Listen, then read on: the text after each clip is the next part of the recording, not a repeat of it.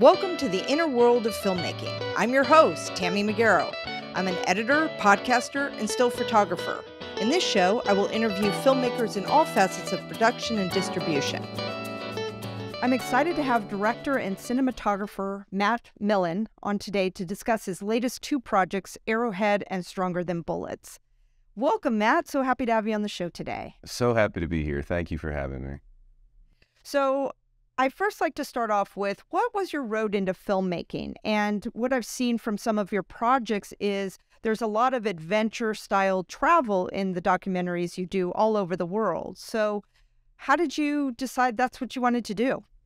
It wasn't a direct road at all. I mean, I started in physics. That's what my degree is in, and I did the engineering stint for a couple of years, but I just was not into it. I mean, I was probably a pretty poor engineer, mediocre at best. And my friend was working on he was an engineer as well, but he had a film idea that he wanted to shoot. And this was, I think, 2002. And then since then, he asked me to help, and I haven't looked back. I got into adventure a lot because my mom is an adventurer. She's been mountain climbing for, I guess she started a little late, but since the early 90s, she's been just, going on adventures, mainly Ladakh, India. She's probably been there more than anybody else outside somebody from there. And wow. So she gave me the bug. It was just something that she was always looming over us, and she was always obsessed with going to these off the beaten track type places. And so that really instilled that into me.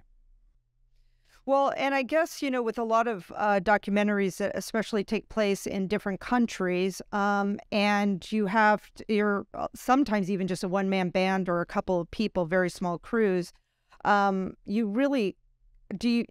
guess the question to you is, do you really have to be in shape for some of the things that you have to do, like climbing up probably mountains? And you're going to get in shape.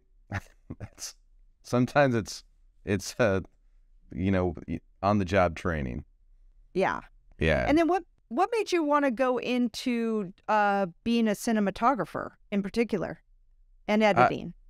Really, because I'm mainly a director, but I do cinematography because, it was just me and another guy. So we both do cinematography, and it was just needs must, really. Do you have your own gear? Yeah, I do. Okay, and then what gear do you have?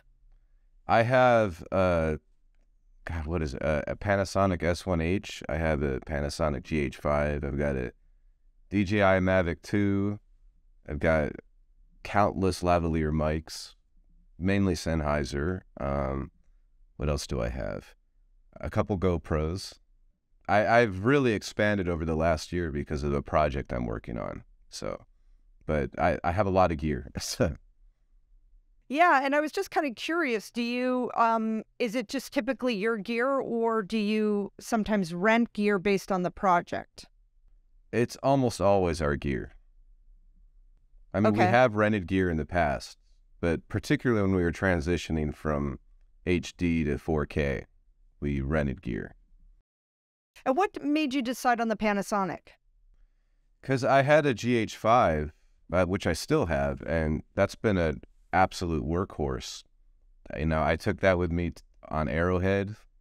I took that, we went to Niger for another film we've been working on a Nigerian general who's fighting the jihadists with peace. I took it to Togo, it was a project on Vodun. And so Panasonics, they're very sturdy and very durable. And I just developed an attachment to it. And when the S1H came out, for this new project, I needed a bit better Panasonic or a bit better camera. So I opted for that because, I know the menus so well anyway. So. Right. Do you typically only take one, or do you take more than one camera on a shoot? I now take everything. I take the GH5. I thought I was going to be using it very much, but since I have all the telephoto lenses for this last project, I needed it quite a bit.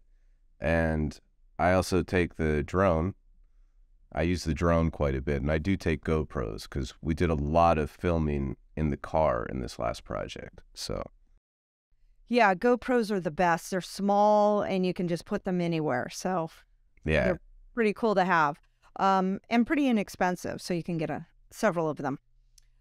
So you also edit. What editing system do you work on? I mainly use Premiere, but this last project, they've been having me use Avid. So I've been using Media Pro a lot, or Media Composer. I'm getting Pro Tools, Media Composer, getting them mixed up. Yeah. So I've been using that a lot lately too, but mainly Premiere. But also I've started to use DaVinci because it's a lovely all-in-one. Yes, it is. Yeah. And amazing color grading. I guess that's what they're pretty much for. Industry standard now. So yeah. Yeah.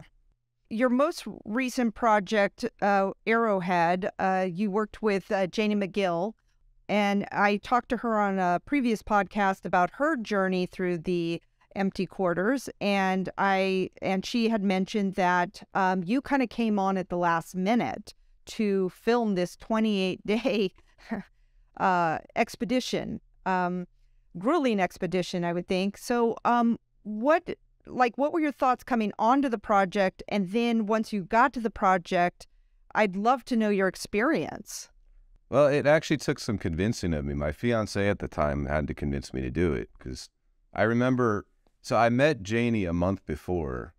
I interviewed her about the project because we had a mutual friend, and I was absolutely fascinated with what she was doing. I was just amazed. And I recall I was at a Nine Inch Nails concert. I remember being pretty sick as well. And I just got a call from Janie saying, basically I was her last chance saloon to have a filmmaker come along with her. And at first it was just too short time, too little notice. I mean, she was basically saying I had to leave in 3 days. Wow. And, at first I was, I just don't think I could do it. But then my fiance at the time convinced me. I got to give her a lot of props for that, saying, well, this is what you do. You kind of have to take this opportunity. So then 3 days later, I was flying out to Salalah in Oman. Wow. So, I mean, how did you approach the project and filming? Oh, that was interesting because I went with probably not enough gear. There's ND filters I'd want to use, things like that, and I had to go without all of that because I just didn't have any at the time, and it was just very, very bare minimum. So that was a little bit stressful, but I always am pretty confident that I'll figure something out. So, and thankfully we did. So. Well, so how did you approach every day? I mean, I heard that you walked almost half the mileage with them. Like I'm just curious because I know that you had a car there too. So what was your approach? Did you get up, they start walking, and then you get up later, the car drops you off, and then does it pick you back up, or are you walking with them until the next point? I switched off. I would walk with them in the morning some days and walk with them in the afternoon every other day. Yeah. But it was mainly walking backwards too. So yeah. Yeah. And then, I would think with the desert, what was the most challenging thing, especially with your equipment? I would think keeping it clean. My God, it was awful. So what were some of the challenges on the project for you? That was the main challenge, was trying to keep the equipment clean, which was just a fool's errand. It was definitely a Sisyphus pushing the rock up the mountain type of scenario, because no matter what you do, your camera's going to get dirty. So, right. But I spent 2 or 3 hours a day cleaning gear, probably at least. And it was the worst conditions I've ever filmed in. So.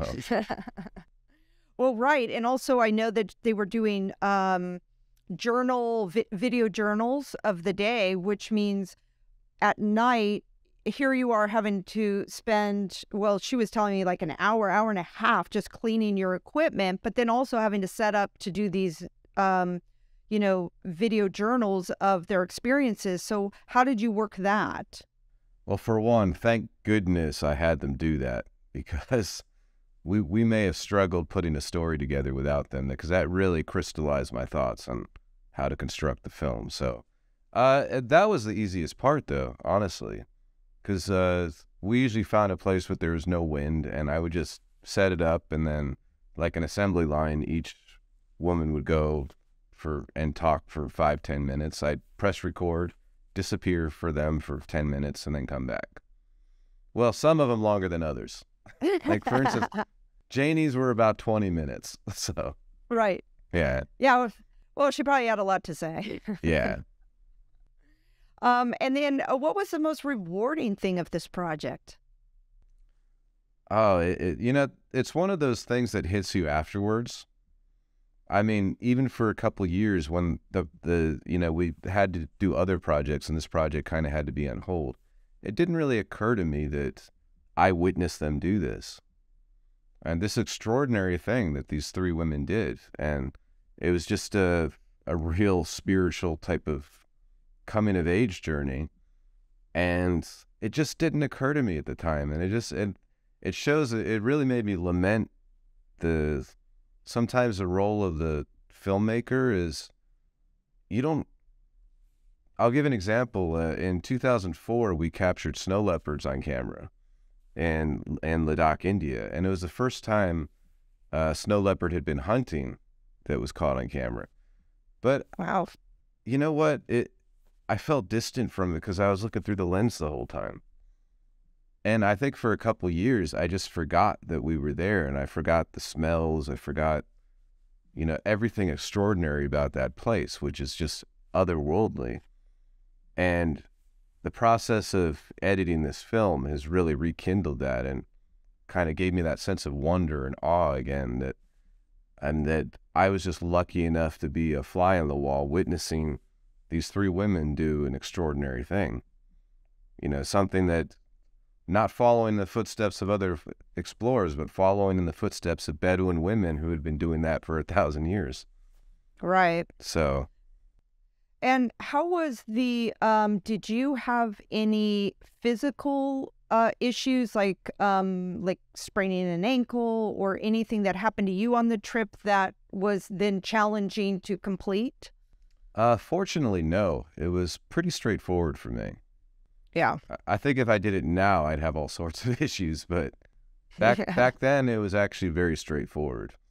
Right. Just maybe, surprisingly few aches and pains, but once again, I didn't walk the whole distance that they did, so. Right. Yeah. And did you get the drivers as well? Did you interview them? Yeah, because I thought they were going to play a more major role in the film, so like the second half or the first half, it depended on the day, I would just be with them, filming them. You've also directed and edited Stronger Than Bullets. Do you mind telling us about that film and how you got on board with it? Oh, that one will always be my favorite film, I think. And as much as I think ArrowHead is a phenomenal film, but the emotional connection, because I had, when the Libyan revolution kicked off on February 17th, 2011, one of my best friends in LA is Libyan. And I was over at his house with his wife every day, just watching in amazement as, the people rose up against this, this dime store tyrant that was Gaddafi. And we were having coffee one day and he asked me if I wanted to go. He's like, well, you're a filmmaker, or do you at least want to be a filmmaker? This is your chance. And my first reaction, of course, once again was, I don't really want to, I'm not an adrenaline junkie. I don't want to be a part of a war. So I basically respectfully declined, and he went off. But then I went to my brother's bachelor party in Las Vegas. And this was just about the time Gaddafi's forces were pushing in on Benghazi, and we were wondering if there was going to be, if NATO was going to get involved. And I just looked around in Vegas, and said, there's got to be something more to this. Right. And then I made the decision right there. And 3 weeks later, I was, crossing the border in from Egypt to Libya. So How long were you shooting there for? I don't know, maybe it ended up being 15 months. Wow. Yeah, I was I mean, actually going to move there. I became a part of the music community. You know, they became my best friends, and I just felt like Benghazi was home. why don't you tell us a little bit about what the film is about? It's about a rock and roll revolution in Libya during the actual revolution when, you know, that was the thing is everybody was rushing to the front line, but a really beautiful story was burgeoning right in the center of Benghazi with this, you know, heavy metal, rap, outlaw country music. All these people came out, hundreds of musicians just out of the woodwork, really for the first time able to express themselves like this in public. You know, in the past, especially the last 10 years or so, they could do it in private, and, you know, Gaddafi probably wouldn't bother with that. But there was a time where they were burning in Western music instruments in the streets. Now, is that footage, is that archive footage, or was that the footage you shot? Because I did see the trailer. I mean, beautiful music. It's a both. The film is made up of both because, you know, I probably captured 300 or 400 hours of footage at least in my time there. Probably even more, actually, because I was, you know, living there. So, Yeah. so I mean, a lot of the film is from my camera, but there were certain things, you know, that you just have to get archive footage for. And the lovely thing was that, you know, pretty much everybody in Benghazi was excited to give me footage. So, Yeah. Oh, that's really great. And also in the trailer, I did notice that you or that somebody was filming. I'm not sure if it was you or not, but there were shots being fired. So were you shot at while you were filming? we were stupid. Because, you know, there's a lot of, you know, like where you live anywhere, there's a lot of boredom after a while. And this was after the revolution, and things started going a little sour. You know, it took a while. It took many months for things to start going sour. But there was a group that tried to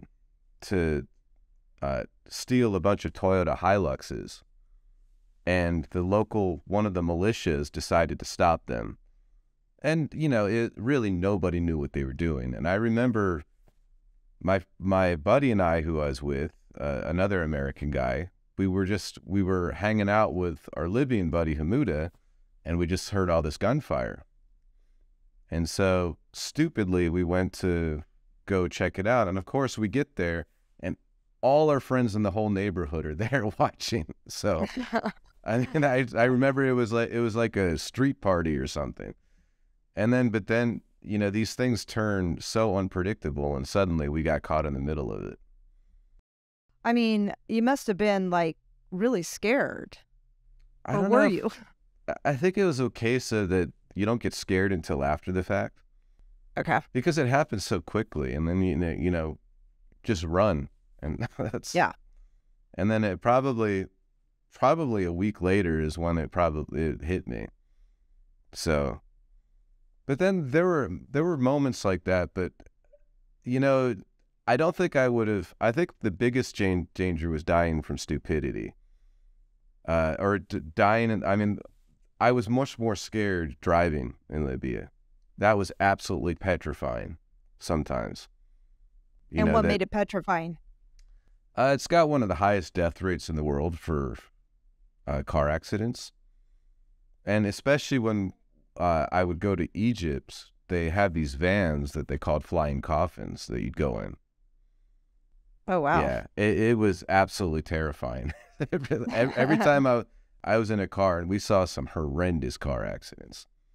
Right. But at the same time, what we saw, especially then, was because they were so used to not having services help them, the people would just naturally organize into groups to help the other people. Some guy would just go direct traffic right away, while the other guys tried to get the people out of the car.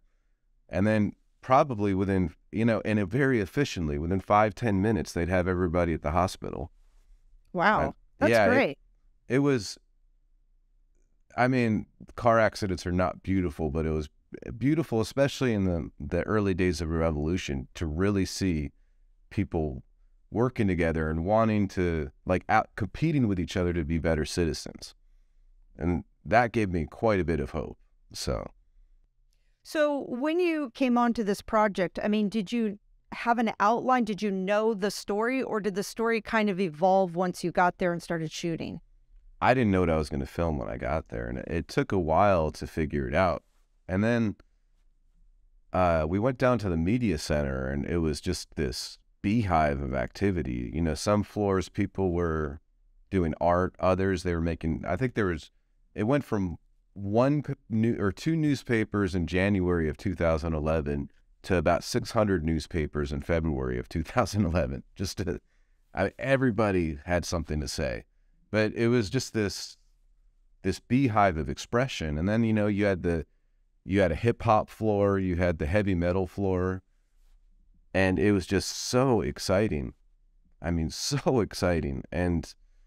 But even then, I kind of took a different route because I became really close to these guys. And I decided I was going to try to have a music festival in Libya. And at the same time, there's these Libyan artists that had decided that too. So we naturally just came together and went on that ride together. And I kind of forgot about the film for almost a year. Because we were just constantly planning on the music festival, you know, to really bring everybody together to celebrate this explosion of music. It was like Woodstock. I mean, sadly, the music festival didn't happen, though, because it became, first off, that, you know, an idea is going to be stolen pretty much anywhere. So then there were a number of groups trying to do music festivals, but one of the big news shows, or I think it was Al Arabiya, they tried to have one, and they made it a couple days before ours on purpose, but they got bomb threats. And because of that, at the time, the Muslim Brotherhood was running the courthouse area where we were going to have the music festival, and they just pulled out. And rightly so. And I mean, they made the right decision, actually, at that time, because they thought it was just going to be too dangerous. And we all agreed at that point. It just wasn't worth the risk. So, yeah. So how long did it end up taking you to edit the film? That's a good question, because I kind of lost sight of what the film was about for about a year. So I finished editing in it's 2016. However, the story was ongoing, though, because much of the story is about the aftermath of the revolution and its descent into a low-grade civil war, but also examining the whys of it, because, you know, a lot of people, it's very easy to say, well, it was better under Gaddafi. But Gaddafi and his mafia regime laid out the whole conditions for this to happen. So, I mean, it's like what I've thought about Tito and Yugoslavia. The greatest crime he committed was not leaving a system that could survive him. And Tito was a much better leader than Gaddafi, don't get me wrong. But then the same thing with Gaddafi. All the atrocities committed, that may have been the greatest one. That they ran it like a mafia state. So where is the film now? It's on Amazon. I know it's on Now TV in, you know, Sky. It's Al Jazeera. I think they still can play it. It played on Al Jazeera several times, and I think they still can play it a couple more times. Oh, and just a number of other sites, Roku, yeah. Oh, that's great. Yeah. And then, so, you know, with the funding of the film, I mean, how did you pay for it, or how did your friend pay for it? It was largely paid. I think we did a couple Kickstarters. We didn't make that much, but that paid a bit for us. So friends helped out a bit. I put a lot of money into it, But then my dad came in as a producer of last resort and pretty much saved the film. And then also this guy I met in Libya, he was there at the time he was representing Muse, and he was trying to get them to play in a festival, but then he saw what we were doing and he thought that was way cooler to have it as Libyan artists. So, but he became producer of the film because of this whole thing. And then we've been collaborating and we've been close friends ever since, but he put money into it.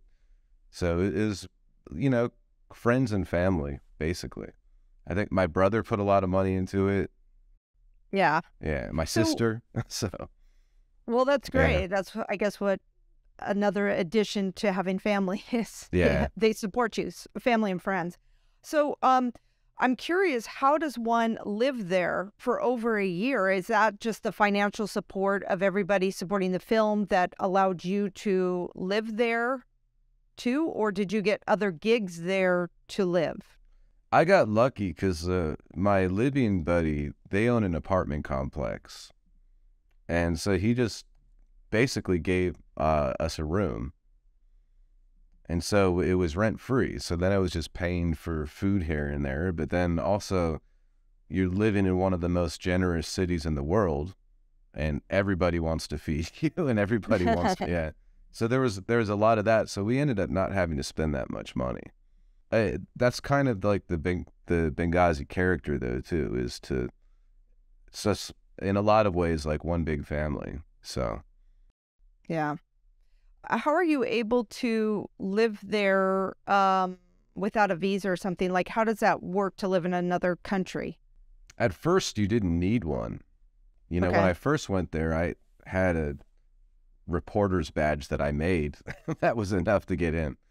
But then by about February of 2012, you had to go into the office and get a visa. And it was very easy, though. So at the time, it was extremely easy. It was harder when I went back again in 2013 because then I had to go to the Libyan embassy in the UK and then apply early. And then, so it was a little bit more difficult then. God, to simpler times, Yeah. where you could just travel and stay. So what projects are you working on now? There's one that we're searching for a stolen item that is an iconic movie from an iconic film. I can't really say much more about it yet, but it'll be coming out hopefully later this year. And that one I'm helping out the investigator. I'm basically the cinematographer there for the investigator. So we've been going mainly on the East Coast, in the deep mafia territory, and it's been it's been an absolutely fascinating, very comical thing as well. Yeah. So, but I'm not the director on that one, though. So. Well, that's exciting. Yeah, all of 2022 was almost all of it. I was just traveling and just doing that project. So you keep pretty busy. I mean, you're going from like one project to the next. Yeah, because now because I do color correction as well and sound design. So I decide, because we spent a lot of money on Stronger Than Bullets on that. But this one, I just decided I'm going to do as much as I can myself. So we'll see. Then we'll go if we need somebody. Right. Yeah. Well, I guess it's always great to have a bunch of different talents because then you can do a lot of stuff on the project instead of having to hire out and spend more and more money. Exactly. And that's come in handy, quite a bit in this 20-year ride. So, yeah, it almost feels like that's kind of what you have to do is you really have to be a jack of all trades, because people are expecting you to wear many hats on projects. Yeah. It feels like. And also that, especially after you've shot a film and after you have it together, it becomes tricky to get post-production funding. It really does. Because you already have a product. So you don't quite understand the process. Yeah. Yeah, it always seems like they put more money into the production of it and maybe pre-production, post-production than they do pre-production, production versus post-production. It seems like that's where a lot of these projects kind of still live for a while because there's no funding to complete it. Well, and my biggest critique of many documentary films is related to that, because usually music is the last thought. And for me, how I think music should be the very first thing. So I'm really excited. We created a whole new genre of music for this film, which I call the falafel Western. But my buddy Angelo, because we both have the same type of music taste, and he's an unbelievable, just an incredible guitarist and composer. And so we wanted music that had a real attitude, but would also confound you, instead of doing, getting Lawrence of Arabia type music that you can find, on freesound or .org or whatever. It was more of, I always want to confound people with the music a little bit, and that has a lot to do with Stronger Than Bullets, because it's very confounding. It's right. It's unexpected. So, but I think that, a lot of that too is that, that and the, sound design and color correction, they can make or break a film. Yes, they can. So important. And the sound designers and color correctors are very much saviors of films, and oftentimes so. Now, with sound design, I was just curious, with a documentary, are you adding in nuances to that as well, like, Foley type things? Because the jinn kind of are a motif in the background through the whole film. And so it's a matter of constructing the sound design, even through working with Angelo, the composer, on kind of getting that vibe. Because the whole theme of ArrowHead is, basically confronting the ghost of your past. And so that's where the jinn play a very interesting motif in it. So we want to at least have people, they may not understand what you're doing, but they'll feel it. Right. That sense of mystery, and which is, visually it's so easy to do, but you can just add just such a deeper layer with, certain sounds. So. And I got to say, there is a certain knack to do that. It's very detailed and very nuanced. I wonder if people really have an idea of what goes into sound design. I have a friend that does that, and it's like layers upon layers upon layers, and that just make the film pop in a way. And like you said, get you to feel emotions in certain parts that you didn't realize, like that's when a good music and sound design, it's just like, it really pulls you into the film. One of my best friends, Jeremy Grody, is a sound designer, and by far the best one I know. And just going to his house and seeing Pro Tools open with the 6,000 tracks and how he pushes through them, but also his sense of timing is just, he's a musician, and he's a very good musician, but his sense of timing is extraordinary. And, you have to treat the film like a song. And it was great with Stronger Than Bullets because it was basically a punk rock song. So it had a punk rock vibe through the whole thing. And that's the kind of the motif I went for the whole time, especially the frenetic, fast-paced editing. That the idea was to make it a freight train. And Jeremy actually, the sound design he did on it, to add just the little bits that I didn't have, it just absolutely made the film. Now, did you learn from him? Yeah, thankfully I learned from him, because it's very, to get a good sound designer is very expensive. So right. I'm not nearly at his level, but I figure, if I just take a few months rather than 5-6 days to do it, that, and then also consulting with him and other people, that I'll be able to at least get something that's good enough. Yeah, it's always great to have, experts in your back pocket that you can always ask to and also learn from. Yeah. That's what's really great about the film community or building your own film community. Then you at least have people that you can ask questions to and also to help you on those projects, And get them work. I think we have the best mentors surrounding this for ArrowHead in particular. And we do for Stronger Than Bullets as well, but for ArrowHead, it's just the amount of wisdom and knowledge that I've acquired through other people, and they're all helping out on the film right now. So it's not an easy story to tell, because you could easily make it an expedition film, but then you have the problem is, well, what if nothing happened on the expedition? Like, what I mean nothing happened, that nobody got stung by a scorpion or bitten by a cobra. There was not so the stakes weren't that. The stakes weren't the physical, even though it was extremely difficult. And it's not easy to walk for 30 days straight and through this horrible terrain. But to put that in the film, you need to take a different tack. And something more like the film Wild, where nothing really happens to her. I think she loses a shoe on but it's her story, her relationship with her mom that makes it such a beautiful film. And with that, because we did a version last year, and it was just basically a travel log, or 2 years ago. It just didn't have that. We needed something that, their relationship with each other, their relationship with their past, that's what needed to tell the story. And then it clicked. It just clicked like that when we were able to do that. So.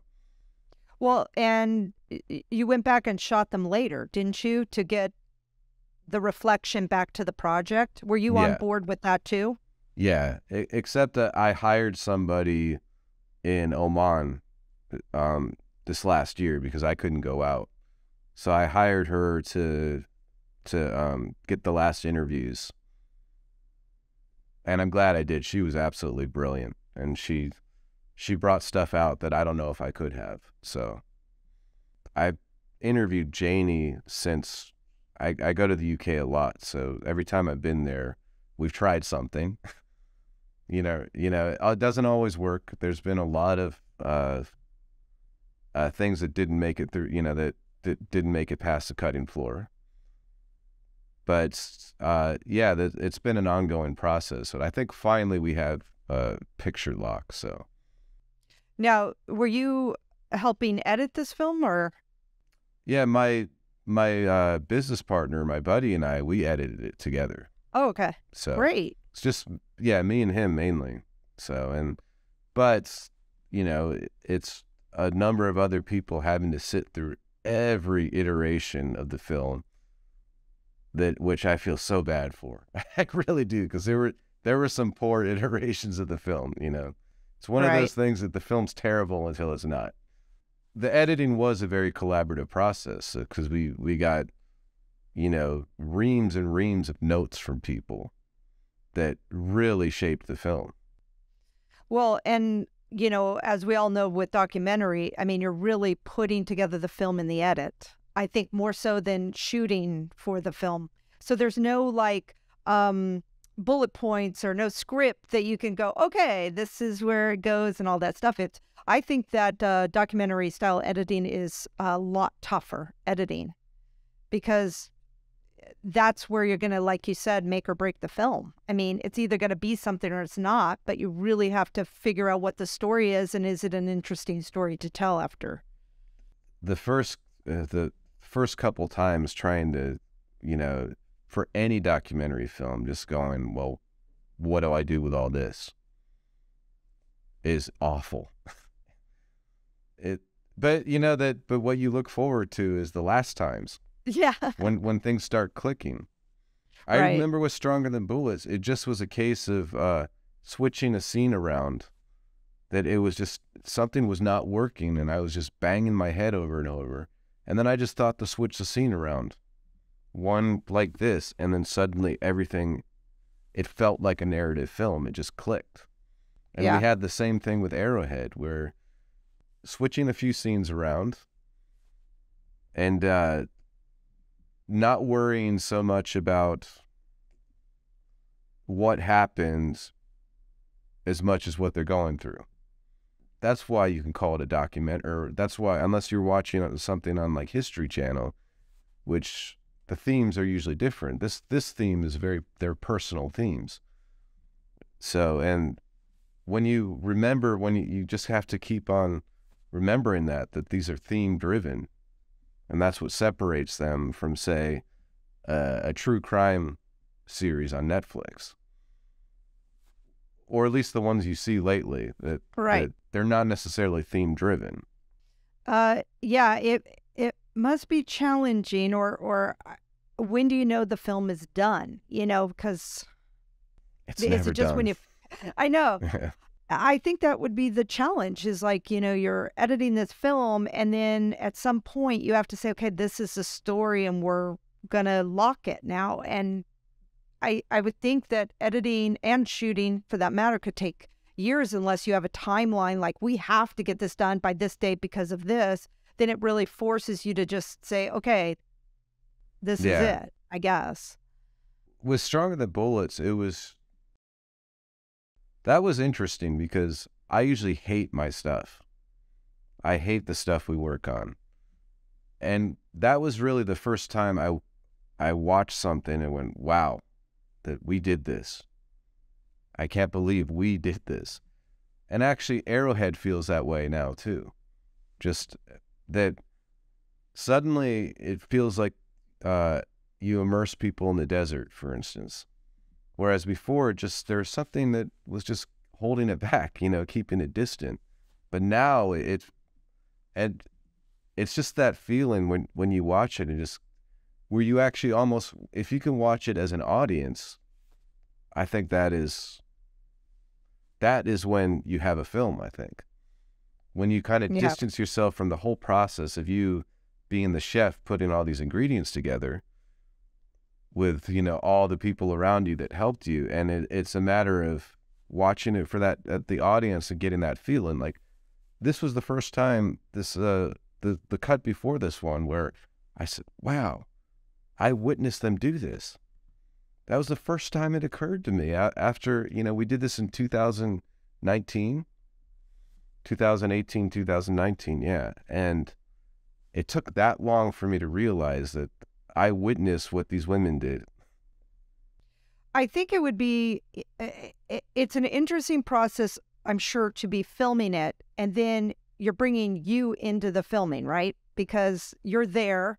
And I think you can only see so much when you're doing it. And then after time, and now you're editing it, you're also looking at it in different lenses with a more rested mind and body to get into the edit. But is it challenging when you are shooting and editing it that there's kind of no separation, like you are in it from the beginning to the end? That's why having my business partner, Eric Amin, who's also very ruthless when it comes to throwing some things out, which is exactly what you need, because he wasn't there. And that's exactly what I need. I needed his bird's eye view on it. Or Alistair, the producer I'm working with on this other project, having him, or Michael, or David and Lynn, the producers, or Adam, and Janie. Janie, because Janie, this is her first film, but she's a natural. She naturally understands story, and she particularly naturally understands how to frame images. I mean, she's got an amazing eye for I basically an eye I wish I had when it comes to camera work. And if you see her camera work, you'll understand. She thinks laterally. She's a true artist in that. And to have her also with her feedback, and she was a novice filmmaker. This is really her first film. And it's kind of humbling to think that wow, somebody with that natural talent, and I've been doing this for 20 years. But I've been more than excited to have that feedback. Because, I mean, the purpose is to make a good film. Right. So Yeah. Ego, it doesn't help at all. So, Well, and I also think that every project you're learning something from it, from everybody. And I know that Janie's a photographer. So, I mean, I'm sure that that helps with the composition, especially when you're shooting photos and stuff. That I just think that's what the wonderful experience that you get with people is you get a different perspective. yeah.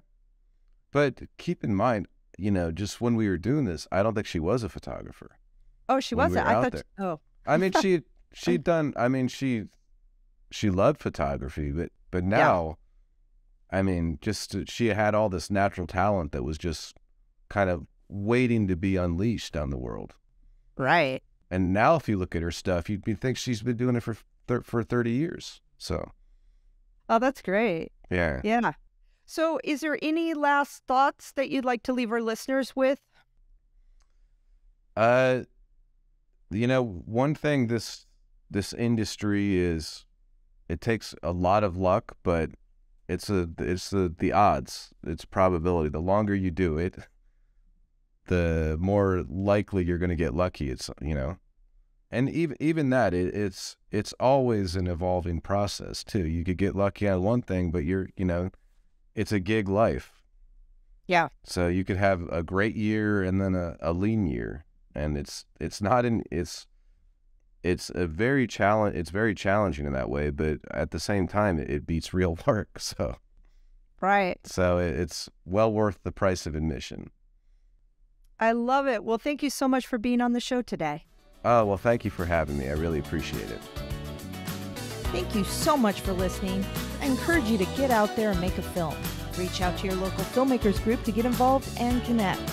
Please subscribe to the show if you like it, and follow me on Instagram @TammyMcGarrow. Until we meet again, what's your story?